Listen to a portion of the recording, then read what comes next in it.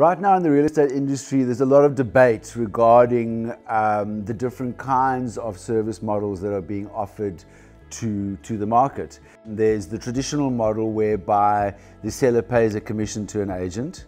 And then there's also the so-called hybrid model or online model, whereby the service is predominantly online and enabled through technology, with varying degrees of human intervention and human service.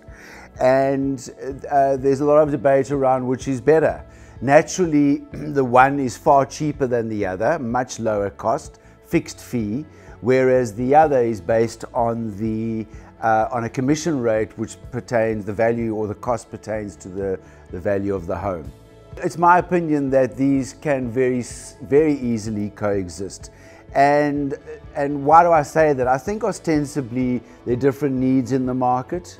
The myth that selling and buying a home is a linear transaction or a functional transaction is just absolutely not true.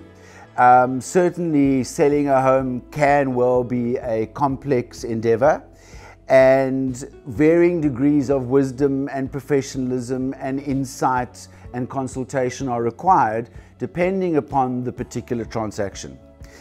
Generally speaking, and it is a generalization, that lower priced properties, if you will, and there's somewhat of a benchmark or delineation of 2 million rand and below, but lower priced properties are less prone to complexities.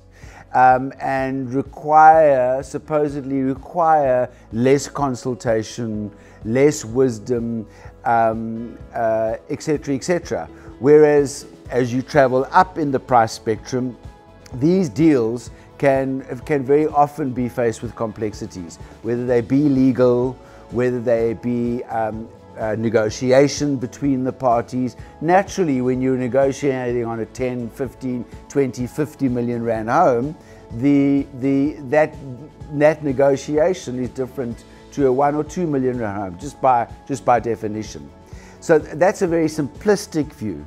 But I think depending upon the markets, the market cycle, the economy, and those dimensions that influence the transaction and the ability to close on a deal or bring buyers and sellers together, the more complex those are, or the more challenging those are. So you need a professional to stand as a guide, stand in the middle, stand as a mediator, stand as a negotiator, and reach a win-win agreement between the two parties.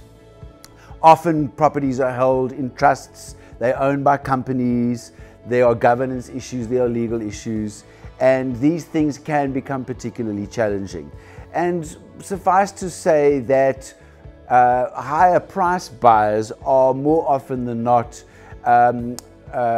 far more au fait with the property dealings, and therefore are looking for far more in-depth advice from their property consultant, from their property professional. So I think, to summarize then, the two extremes, if you will, can very well coexist, but clients need to understand that you get what you pay for.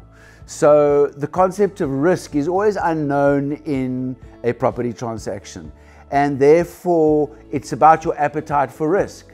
Not to say that trading on an online platform or working with a fixed fee service is a risky proposition, but it's about, should risk occur, you are probably going to battle with those complexities more so than if you have a property professional by your side throughout the journey.